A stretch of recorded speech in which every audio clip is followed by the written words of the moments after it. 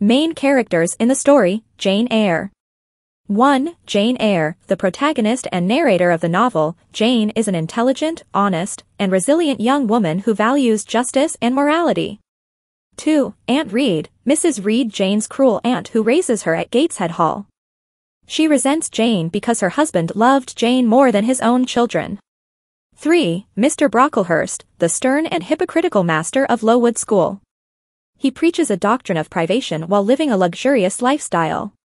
4. Mrs. Fairfax, the kind and respectful housekeeper at Thornfield Hall.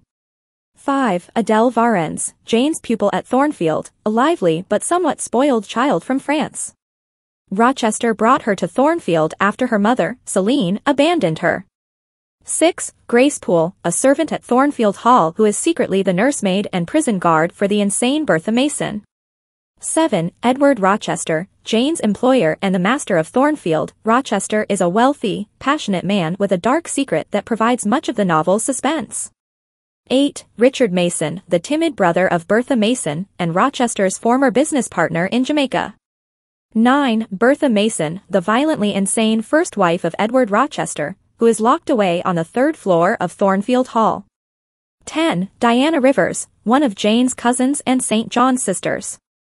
She is similar to Jane in intellect and personality, and shows Jane heartfelt compassion. 11. Mary Rivers, Diana's sister and another of Jane's cousins.